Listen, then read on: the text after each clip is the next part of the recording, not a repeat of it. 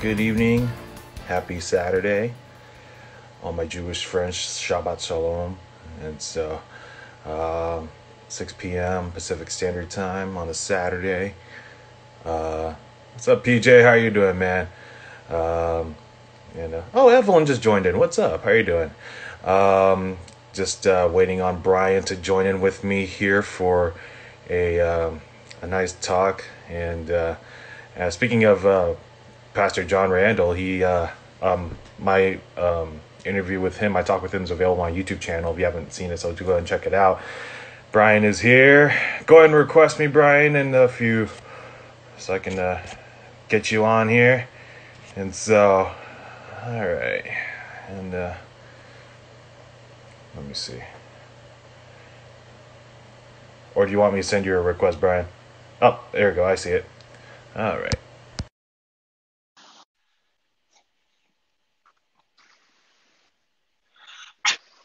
Waiting for it to connect. Daniel, oh, what is up, B? How are you doing, what's up, man? bro? Good. I love you're on the Dr. Keppa. It's red. Yeah, got a rep. Yeah. Okay. I see. Okay. See, I don't know. It's so random. I have a San Diego Padres hat, even though I'm not a Padres fan. So, yeah. And at least you have both wearing caps. How are you doing, man? I'm good, bro. Can you hear me okay? Yeah, I can hear you, dude. I can hear you very good, dude. Yeah. Awesome. Yeah, I've been good. Just cooked some dinner up and then just tried to chow it down pretty quick. So just did some errands today. Okay. BJ just joined us on our broadcast, so he'll be chatting in and out, during our broadcast, maybe just to annoy us or just awesome. It happens, so just wanted people to get to know who you are and just a little history about both of us. Our families go way back. I mean, like way back. So you grew up with my cousins, Alvin and Aldridge, and how did you guys meet again? Oh man, that was through like a lot of the old Seventh Day circle of friends in school, because I went to Glendale Academy, and then so it was like through all those circle of friends, and then the groups of musicians from all the churches all around the place. So that's amazing. I know it's like your family and like the Mamora family are just like, I guess, like in the musically inclined families, and so it's it's really cool, and like how we're like, that's kind of like the culture of our families, and so so that's great, man. So I just give our viewer, hey, Bung Aldridge just joined in, actually. What's up, man? Yeah, Aldridge just joined to our broadcast. Hey, Aldridge, you remember Bryan? Awesome. Yeah, he's here. Yeah. And Tommy Jordan just joined, Willie Jordan's grandson. And so, how you doing, man? And why don't you give our viewers a little autobiography of who you are and like your life, your family, how you came to the Lord, and how God led you to where you are at this point. Oh man, that's like an epic stacked journey kind of answer. But I was very blessed. I was born and raised here in downtown LA, so I grew up in the Temple Street, Echo Park, Rampart district area. Probably not the not the friendliest of places. And I was just very blessed to have been born into a family of believers. My parents were evangelical believers. So were my grandparents on both sides. So my dad's parents and my mom's parents. So there's like a long, deep, rich history of my family. Just being involved with the church. Both sides of the grandparents were also church planters and musicians as well. But you know, that's like every typical Filipino family. We, you know, Yeah. Yeah. everybody plays 3 instruments or something and sings and dances. Yeah, that's true. That's true. So, Yeah. so we were very involved, you know, with church growing up. Always, I mean, I always remember just being in church since I was a kid. Yeah. And so we're, you know, really blessed to kind of have that kind of upbringing. We went to obviously a private Christian academy. And so, you know, always just kind of just being involved with church, especially in school, you know, because we were in band and choir. And so you're, you know, and then you make friends with all your friends and you serve in church. And so that was kind of the whole deal.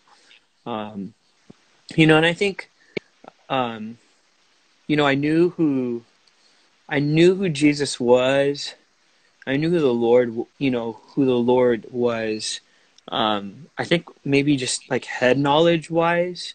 But there came a point, you know, like, so going through school, high school, into college, you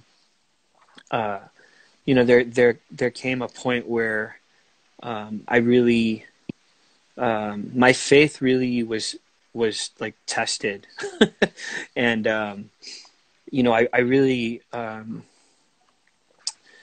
I don't even know how to explain it, but where God like really used circumstances to really reveal himself and draw me closer to him. And, that actually happened, in college, going into my second year of college, where actually no, this was after my second year of college, and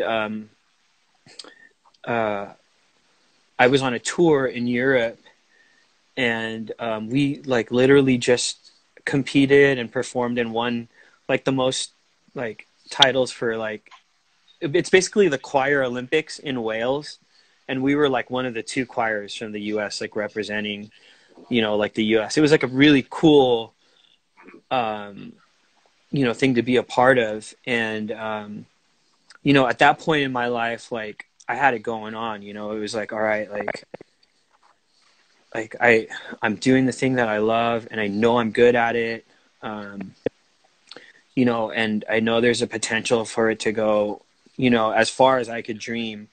And, you know, even though like I think those aspirations were good, you know, to me they were good. It's like, hey, like this is a good thing, you know, you're like putting your effort into something, like that you love to do. But I think there was a lot of pride in there too.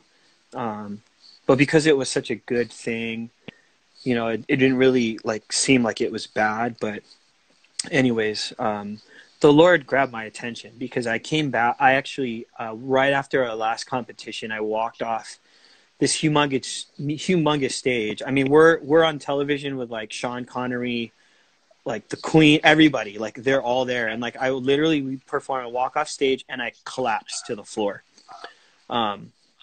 I was having these extreme migraines and everything that was going on.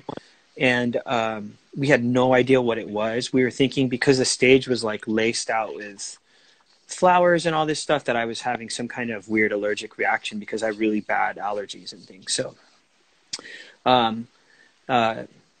you know, so eventually they have the like paramedics and everybody come check me out. It was so embarrassing, because backstage, you know, like they usually like film the choirs coming off and everything. And you see me like collapse and it's like this Right. big thing that's being shown all throughout the UK and everything.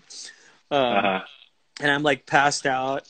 It was kind of embarrassing, but anyways, fast forward. So we're coming home from this trip and I'm still experiencing these migraines. And, I noticed that I was losing some of my vision in one of my eyes.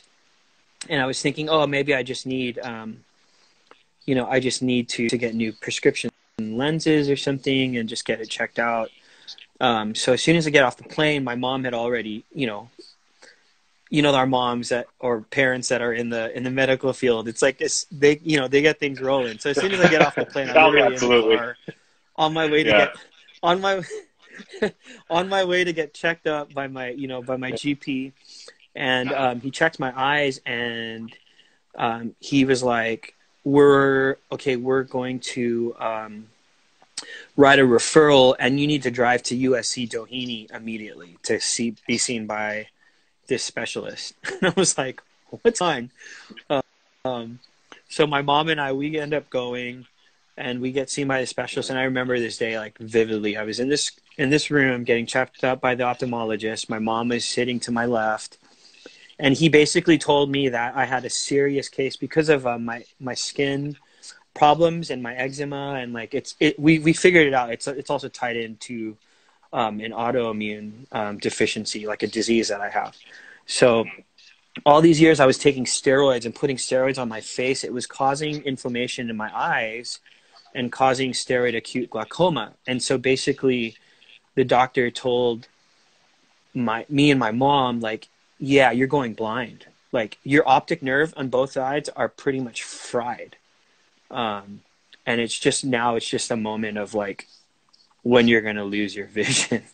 And like me, like, as again, just as stubborn and as prideful as I was like, okay, well, just give me some medicine, eye drops, and I'll be on my way. But then he had to explain, like, no, it's not like that. And then I remember seeing my mom like drop to the floor and like start crying, and I was like, okay, I think this is a lot more real than I thought. And so so at that point it was like this whole process and journey of literally watching my vision go away, like within months. And then surgeries after surgeries after surgeries. Obviously, you can't repair nerve damage, and my optic nerve was completely shot. It's like tying a hose or a balloon to the end of a hose and then just turning on the faucet. What glaucoma does is, like, it doesn't allow the fluid in your eye to drain because all the tissue is inflamed, and so eventually it just pops. And so there's just ridiculous amount of damage done. And so that then I kind of I was just, technically I was like into like a different season now. And that season was at first, because I literally watched myself go blind in like 3 months after that. And I was starting to do like Braille, getting prepared to do Braille classes, and just a lot of crazy stuff. At the church, I kind of got angry at people because, and I'm glad that the Lord pulled me out of that, because that was not the right place. But I was told also when we went to go get prayer from me that it was because I was being punished because I wasn't living a life like honoring to God, and so God was punishing me. Yeah, not so much. That, praise the Lord, God called me out of that. And so it became a dark time, and so, I had all this head knowledge. Sorry, like I said, this is a journey. I had all this head knowledge about like who the Lord was. But, I never had that real, like, rubber meets the road kind of, like, moment where it's like, okay, like, either what I believe is real or it's not.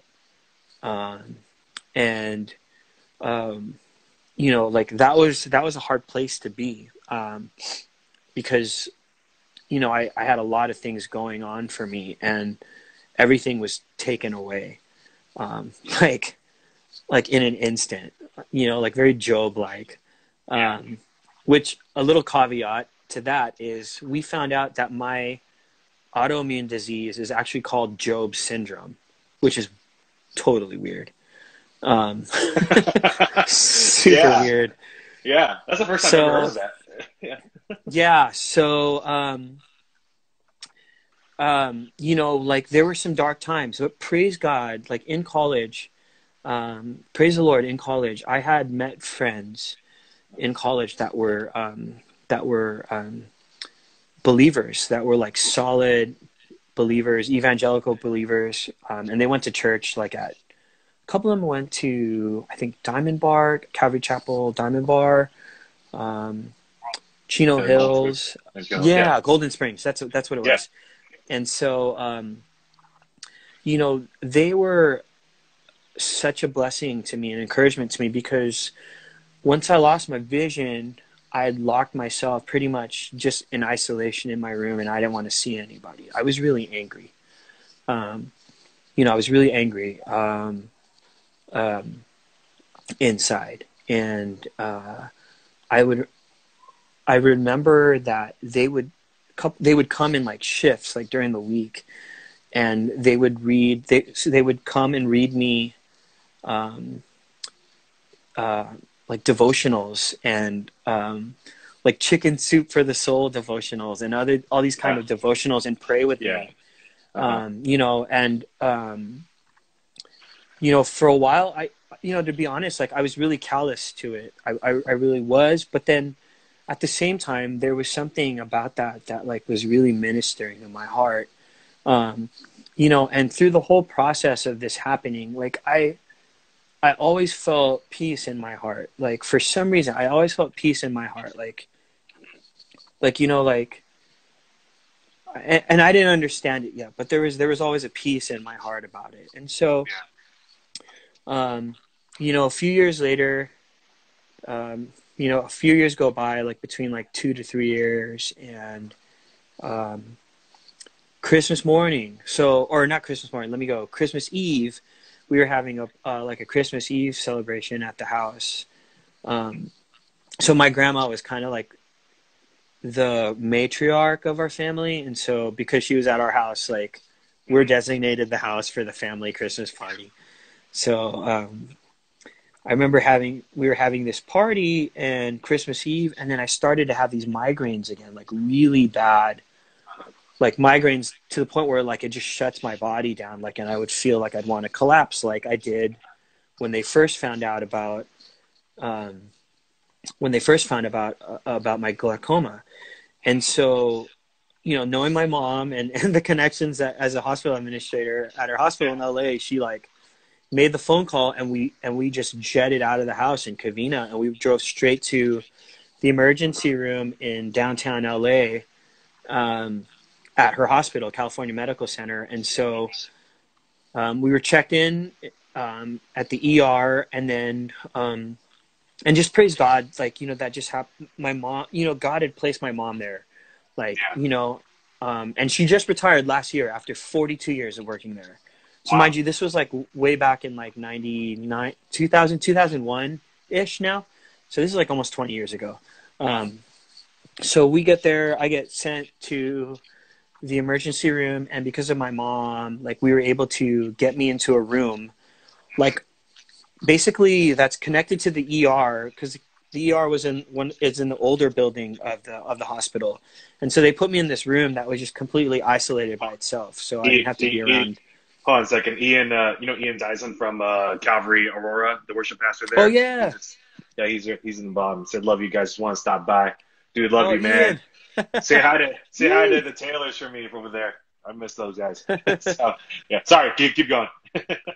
No worries. So, and I promise this is just going to lead to everything. It's not much longer. We're there. Yeah, so we're there. I'm in this room literally by myself. And mind you, I can't see anything. My head's spinning, my vision's gone. All I hear is just, you know, ER commotion down the hall. And I remember I just started crying. Like I was like, all right, well, like this is, I think at that point, like I was resolved that this was just going to be my life. Like this is what my life was going to be like. And So I remember just crying, and then again, like that, there's that peace that just overwhelmed my body. And I was like, whoa, this is weird.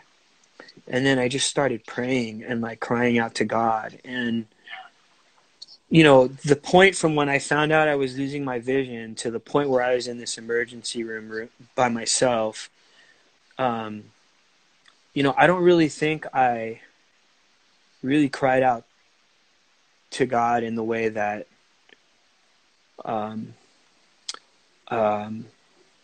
that I was that night. Like, it was different. I think my crying out to God before that moment was more like screaming at God and blaming God for things. And he was really breaking me down. And it finally just came to that point. And, I had accepted, like, hey, this is what it's going to be. And I remember just crying out to the Lord. I said, Lord, like if this is what it's going to be, then so be it. Like, this is what it's going to be. But I said, I know you can heal, and I know you could do miracles. And it wasn't like I was trying to bargain with the Lord, but it was like, it was just coming to the reality of everything. I said, okay, this is what it is. I said, I know you could do this. So if it, but I said, either way, if I'm healed or not, if you do a miracle and I'm healed or I'm not, like, my life is yours. Like, whatever gifts that I have that I could still use, like, that's all for your glory and for your kingdom. And, my life is yours. My life isn't mine. Like, Jesus paid for my life on the cross. And, and like, I just remember right after I said that, like, I just remember, like, a voice, like, in my head just saying, peace, be still. Like, just peace, be still. And then I fell asleep. So I fell asleep. And what happened later that evening was I went in for another procedure, where the surgeon had to go in and put another tube shunt in my eye. Basically, it's because your eye can't drain with glaucoma, so they drill a hole and they put a tube so your eye can drain. And I remember, like, we went through that procedure. And then I woke up. I was obviously admitted into the hospital.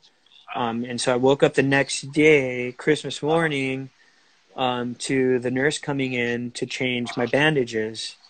So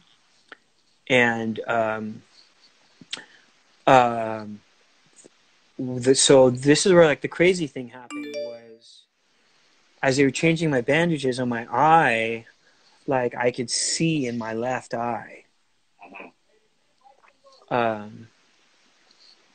Like, where there was no vision. My right eye, though, was still completely blind, but my left eye, like, I could totally see, which is wild. Like, and I just remember, like, whoa, what a Christmas gift. Yeah. And I think, so it was that was like a pivotal moment in my life, where, like, I just knew, like, like, this is a test. This is like my testimony, where the doctors said it was impossible to ever see again. Like, they can't repair nerves. And to this day, like, if they check the nerve damage in both eyes, it's still really bad. Yeah. But for some reason, I could see, and they could measure my visual field in my left eye, which is wild, like, to me. So, after that, it was like, all right, I'm just charging it for the Lord. And, like, that's where, like, a lot of, my life just turned around. And I just really dedicated a lot of my life at that point to just serving the Lord in the capacities He's given me to. And you know, and then there were years like way after, like, you know, like post college where, you know, I started to get like caught up in the industry as like, you know, as a musician, as a touring musician, playing for a lot of people, a lot of legacy acts, touring everywhere, you know, and then and during that time, my spirit, like inside, became restless again. And that's where I made the decision, like, hey, like, I don't feel at peace really when I'm not using my gifting in church and for the Lord and serving the body. And so I made a decision. I made a decision to come back, you know, off the road. At that time, you know, I was planning to get married to a girl, and that didn't work out. Like, and God had used that situation as well to really kind of focus me back in. And so that kind of led me into, like, I want to say like this recent chapter of my life, at San Juan, because that's where he led me to in 2011 to the School of Worship. And that's where I met Pastor John. That's where I met Pastor Scott Cunningham, and everybody. And I feel like that was like a huge turning point in my life, because, you know, I told the Lord, like, I just want to use this for your glory. I just want to use this for your church.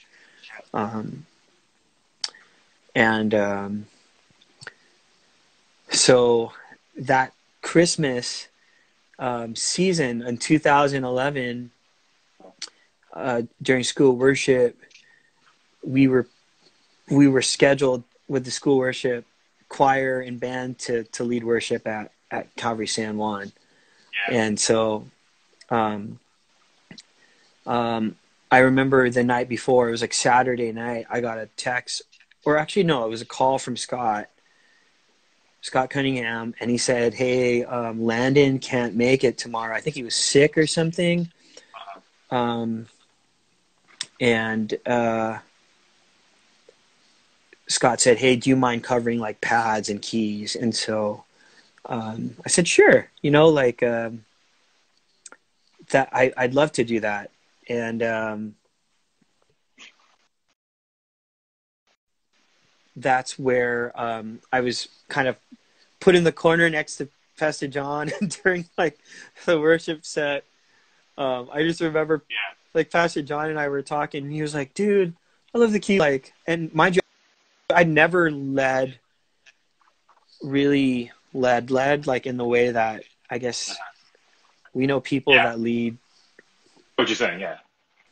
I was all, so that was kind of the first time, because for the 9 years before that point, though, I was at Water of Life with my best friend Garrett Hall, and I was just playing in the gospel venue which was called Soul Celebration.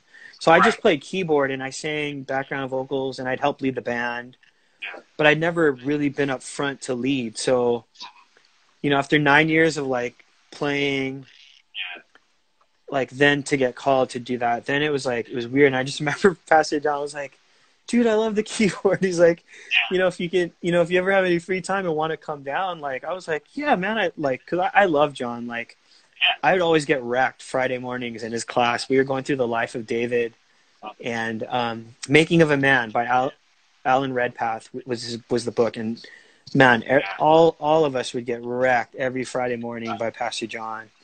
And I was like, dude, I love this guy. I was like, yeah, of course. And so that kind of started the cycle of me coming down. So I would drive down from Covina on the weekends to help out, and then eventually like midweek, and then so so that's kind of how that happened. But there's another major point I actually skipped going into that at School of Worship. Was my first, I want to say 2 months in the School of Worship, 2 or 2.5 months. Like the Lord actually took my voice away. Like he took my voice away. I was having extreme pain, and like it was kind of weird because I was coming out of this season of like God really breaking me down, and I remember like during my times of devotion, like those first 2 months or so, the Lord was like, I don't want you to sing in front of anybody, don't really play or anything, just just kind of flow in the background, and and so I was like, all right, well, I can't do anything about it anyways, because I can't really, I was having this extreme pain and all this stuff. And so, but then, fast forward the first few months of school worship to the first night of the worship leaders conference at Murrieta. I remember I sat in the front row. It was the first night I sat in the front row. I think it was Pastor Pedro preaching. I just remember getting so wrecked. Yeah. Like, it was like, whoa, where is this coming from? Yeah.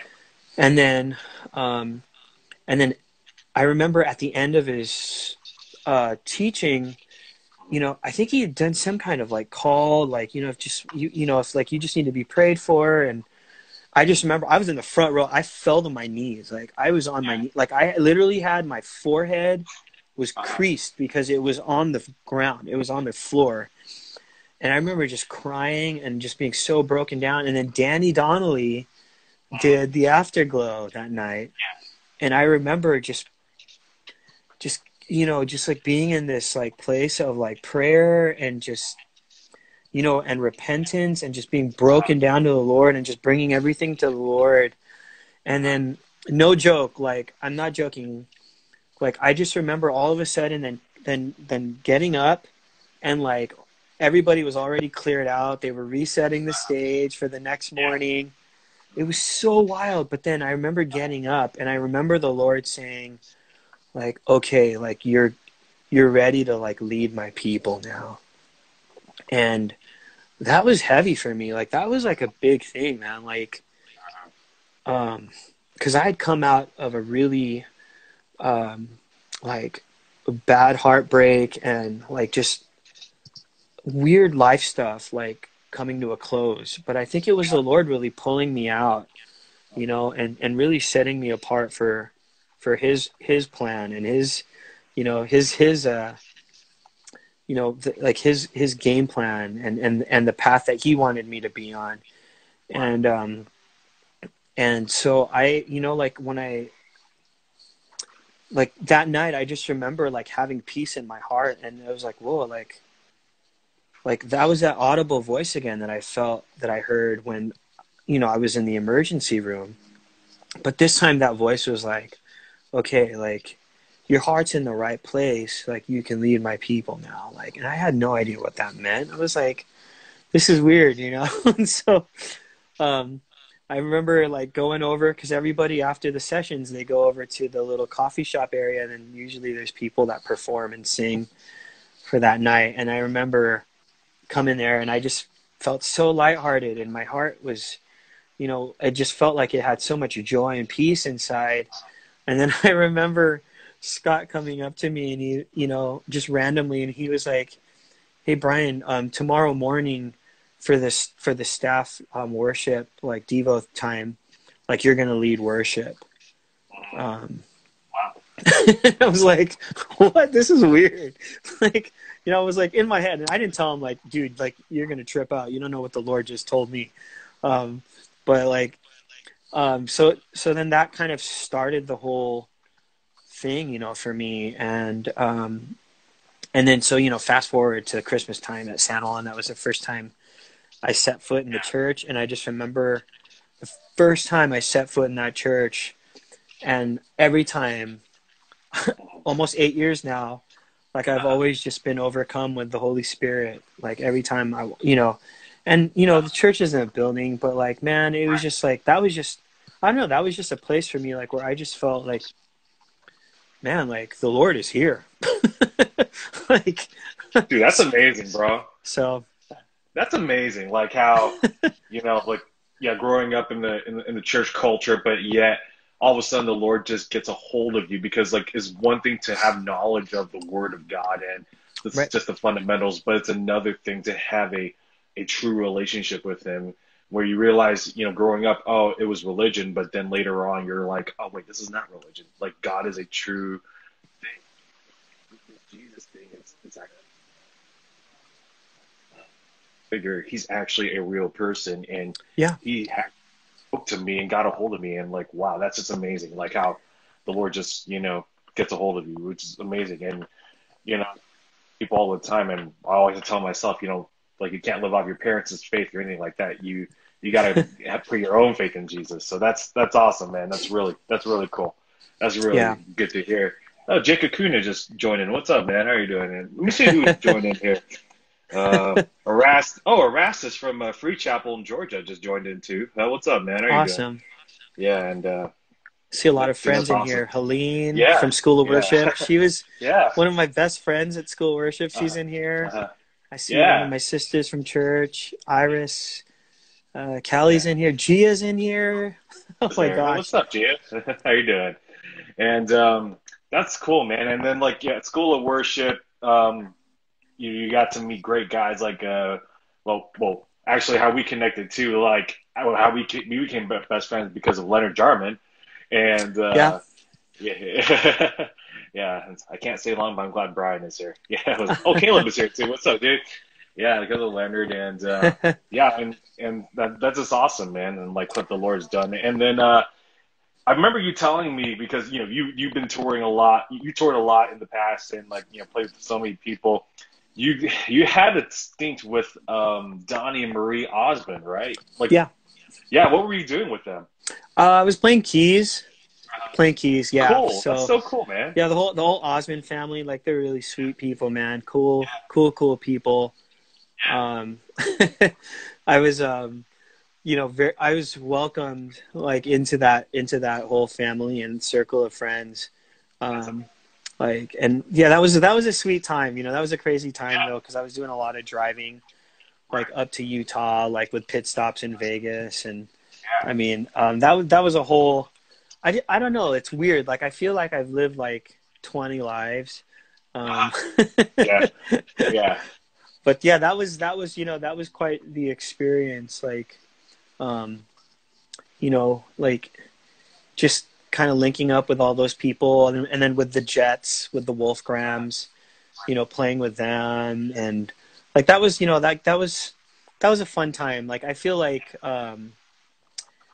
I didn't spend too much time, um, you know, I didn't spend too much time. I want to say like there are some people like in musicians that they lock themselves like in their room or in their house for like 3 months, and then they come out like Moses, like holding their keyboards like in their hands. They're like like that wasn't me. yeah. Like a lot of my practice and like me earning my stripes was like trial by fire, like just show up to a rehearsal, or you get the charts of the song like a few hours before, and then it's just like cross your fingers, like let's go, like um and that's where I think a lot of my growth happened as far as my playing was concerned. And that happened a lot too at the 9 years that I was at Water of Life in Fontana, playing in the gospel venue at Soul Celebration. I remember walking into rehearsals on Thursday nights, and Garrett will tell you, like Garrett can attest to this, like I would leave crying because, man, praise the Lord for my brother Todd, Todd Lynch, man. He was a graduate student from UNT, University of North Texas, and he was like a jazz head. And so he was in charge of the worship ministry, and he was like kind of my mentor on the keys. And this guy, I mean, was like blazing, man. Like I would be scared of him. Like, and he would just like during rehearsals, like show me like, all right, Brian, just play it like this. And he's like, okay, Yeah, can you do it? yeah. And then he'll stand there and then just watch, and Uh-huh. I'm like, I would leave rehearsals, no joke. Garrett would tell you, like, I would leave rehearsals crying and felt so discouraged because I just felt like I sucked, man. Like, I'm like, what am I doing here? But you know what? A lot of that, trial by fire, like rehearsals and just like that was a lot of me earning my stripes, and being humbled, and kind of, being pushed beyond the limits that I had probably set for myself unconsciously. And so that really helped a lot. And so, a lot of that was, I think a lot of where I'm at today is attributed to that. And, it wasn't all, rainbows and sunshine. It was, it was a lot of being humbled, and then just, kind of getting kicked in the butt to push myself, like beyond what, I thought I could handle. So, man, I see a lot of cool people in here. CJ's in here. Zach Thompson. You. Oh, Zach Thompson. Oh, what's up, man? How are you doing? I know he's in dental school right now because his dad is playing drums with us at Vision. So that's my dude, man. Hot Pocket, Sean Thompson. Oh yeah, hey, represent the school. Fight on, brothers. Fight on. Come on. Yeah, I remember Sean told me to, when you heard that I was gonna, do worship with you, to call you, what what nugget again? Oh, Hot Pocket. Yeah, why did I say nugget? Hot Pocket. So, yeah. Hey, I got nuggets too. Yeah. Hey, I got about 15 minutes because that's all Instagram gives me. Let's switch. Let's switch to us, because on a nice run this year until COVID hit. Now, what is your now? Regardless of if, or let's just say if the season were to continue, without having any biased opinion, do you think the Lakers are going to go all the way? Bro, do you see this? Yeah. All the way. All the way. All the way. Because honestly, before the season started, I didn't think, because the Clippers, they picked up Kawhi, they also picked up Paul George. I didn't think the Lakers would have a chance, going against them.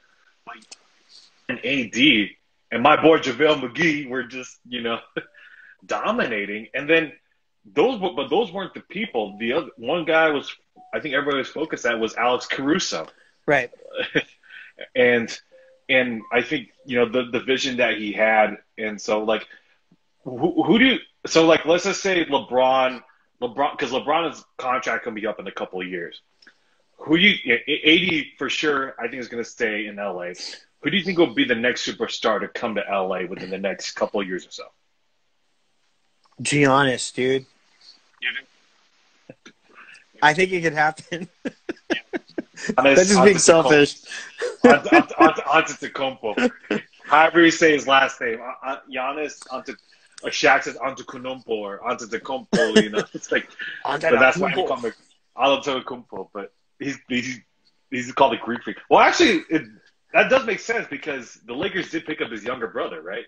Yep. So, yeah, and so it's a possibility.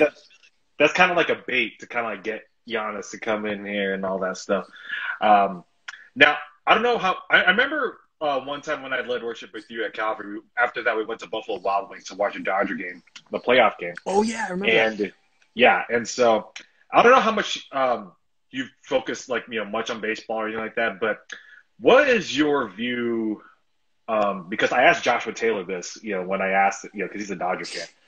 But what is your view on the 2017 World Series with the Houston Astros? Do you know about it?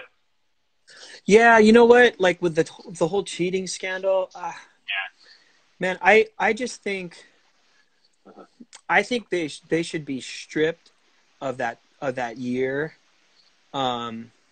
I felt like the punishment that they got was like not justified. It was very light. I feel like they got a real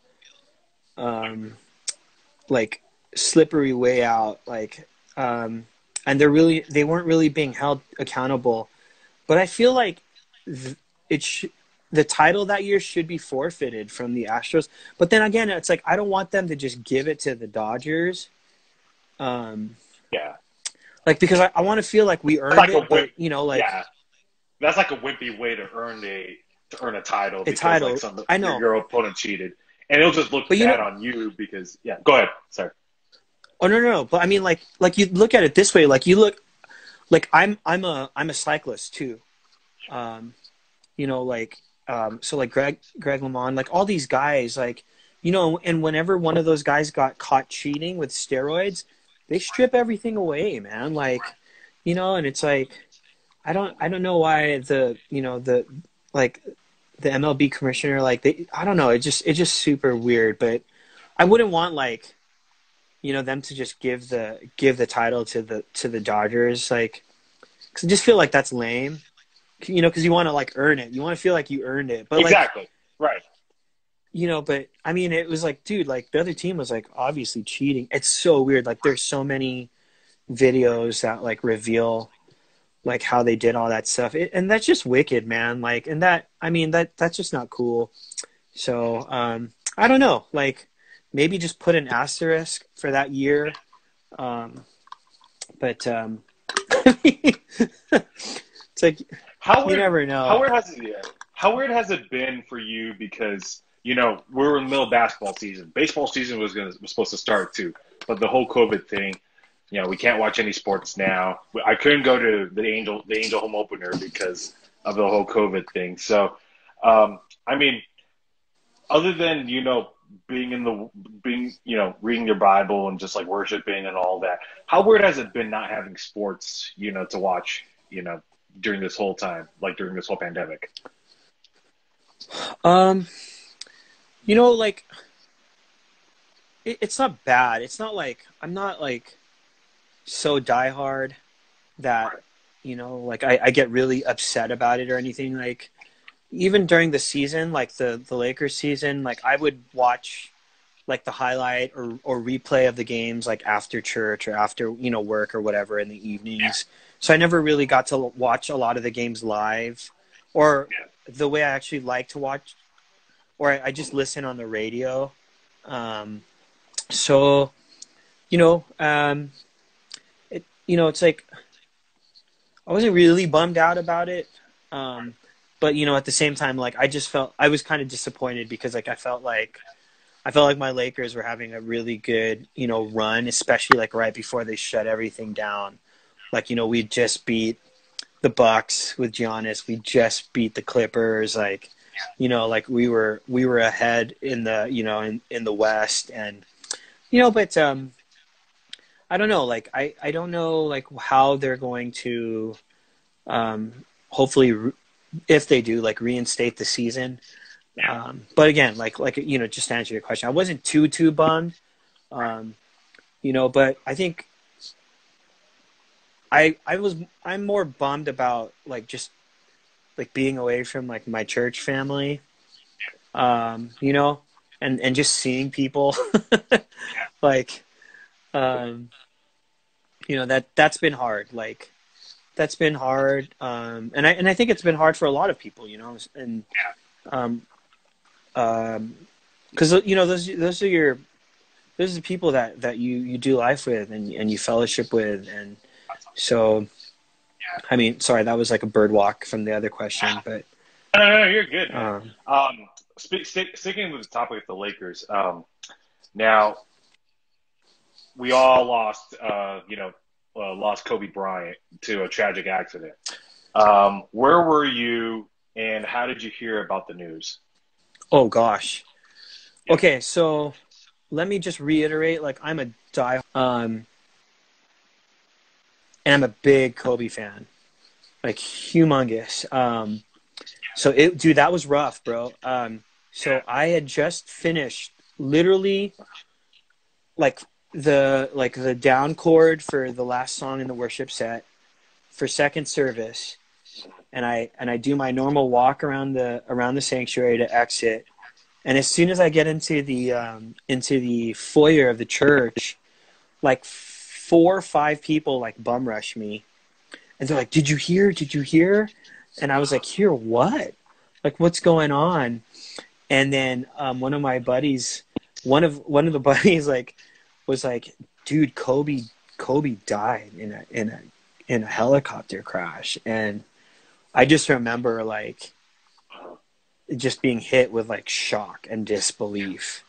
And it wasn't like, you know, I mean, he was like a sports like hero to me, but he didn't know me. I didn't know him, but like still, like he represented a lot of my like childhood, teenage years, college years. Actually wrote a blog about it, but I never posted it. Because like people were like, "Man, why are you so beat up over it?" I was like, well, like there are certain like, people and icons that people look up to that like help people cope or go through difficult seasons and things. And Kobe was like one of those people for me, because like I was always put down, and I was always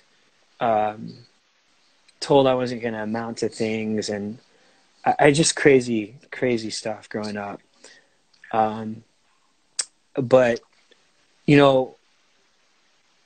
and so I had followed his journey, and seeing, like all the naysayers, like especially, that the playoff game versus Utah when he airballed, but the last 2 shots, but nobody wanted to take the shot. Nobody had the guts to do it on the Lakers, but Kobe was like, dude, and and everybody was hating on him. Oh, he airballed this, but then he came back, like, and then that's when like he kind of just lit it. And so just the drive, the fight to to like I don't know, like just kind of be the best version of myself, and not give into the naysayers or all the just all the junk that I was told when I was growing up, and to kind of show people like, dude, no, I can do this. And so like that was kind of the connection that I had with him. But I remember when I was told at that moment, I just remember feeling so heartbroken for his family. Oh, like, yeah, absolutely. Yeah, feeling super heartbroken for his family. Yeah.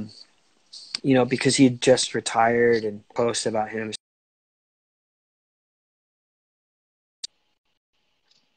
I'm losing you, bro. That day, I remember that day and that time. It was right after I walked off stage, walked right into the foyer, and then I got like bum rushed by like 5 friends from church that were like, "Dude, did you hear?" Yeah. And so that's how I heard. That's crazy, man. Hey, I only got 5 minutes with you because Instagram only gives us like an hour. So let's play a little Would You Rather, and then I'll wrap it up with a couple questions, and then yeah. So Nike or Adidas? Nike. Nike. All right. Would you have Taco Bell or Del Taco? I had Taco Bell earlier today. I had a Taco Supreme. Taco Bell. I know it's a stupid California question. In-N-Out or Five Guys? Oh gosh, In-N-Out. Five Guys is like sloppy, microwavable Burger King burgers. Dude, Jason Powell on Thursdays, he said he'd take Five Guys over In-N-Out, only if the price wasn't bad. Like $1 million for a burger. Yeah. Starbucks or Coffee Bean? Oh gosh. You know what? There aren't that many coffee beans around, so I'll have to say Starbucks, only because I'm a frequent patron to the Starbucks on the corner out here in San Juan. So yeah, that's true. That is true. BJ's or Cheesecake Factory? Oh gosh. Dang, that's hard. Yeah. You know what? I'll say BJ's because I really like their barbecue chicken pizza. Yeah.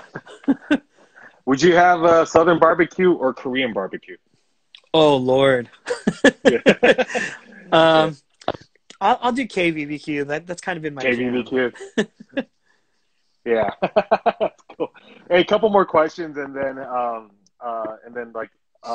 have one more question after that too. What's your favorite worship song? Oh gosh. You know what? I love Forever Rain. That song has a special place in my heart. That ever since School of Worship, like that song has always had a special, especially the bridge. Like, and I just feel like that kind, like with the story of my testimony that I said, like, I don't feel like peace in my heart using my gifts unless it's like for the Lord. Like whenever I would sing that bridge, my heart will sing no other name, Jesus. That part, like, man, that just gets me. I cry every time. Like that's my jam.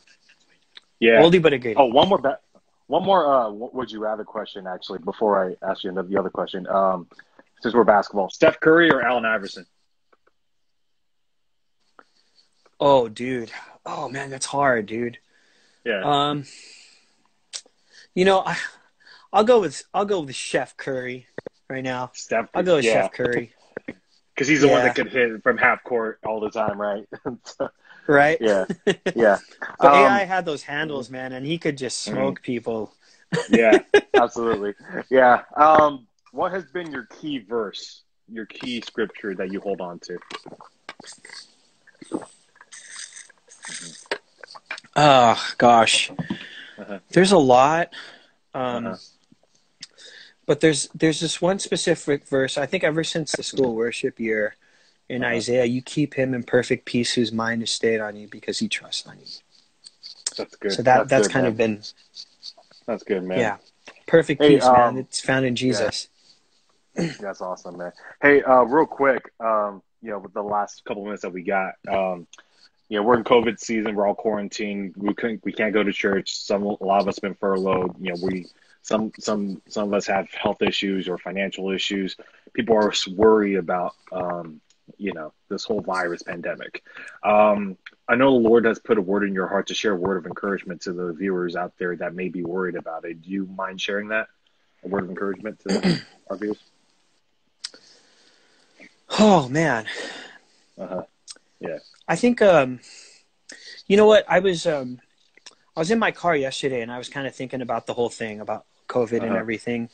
And then I just started singing. And I posted it on my Instagram yesterday. I just started singing the pre-chorus of Forever by Bethel. The ground began to shake. Storms rolled away. Forever he is glorified. Yeah. And I think it's easy to get caught up right now because we're constantly being fed with all these updates and all the news about COVID and and all this virus stuff and I mean, like, some of it, like, we don't even know if it's real or fake, but it's I just feel like it's constantly being pumped out and regurgitated by everybody, and it's like easy to get that stuff. It can really take a toll on your spirit. And I think for me, like, when I was sitting in my car yesterday, I was starting to feel a little overwhelmed, but then like, just by the grace of God, I was able to just start singing, and then, like, the focus of my heart and my mind's attention went from all the craziness, and it just shifted to, like, my resurrected King. Like, it just shifted to Jesus. 20 seconds. How Jesus conquered the grave, man, and he dealt with our biggest problem. So, I think just keep our focus on Jesus, and just to keep trusting in him, right? Amen. Yeah, I don't mean to rush you, but, like, okay, I just have 20 seconds because, like, I want to No take worries. these last 30 seconds to dude, thank you so much for joining me, man, for, like, this talk. And we might have part two, maybe just talk sports in general, but we'll see. Yeah, let's do it. Guys, follow him at B Malolot. If you're in the San Juan Capistrano area or South Orange County, check this church out, Calvary Chapel, San Juan Capistrano. He's the worship pastor there. Pastor John Randall's right there too. Love you, man. Tomorrow, Chris Gwynn from Fresh Life Church. I have 5 seconds. Love you, man. Peace and blessings, dude. Love you, bro. Bye, love you, bro.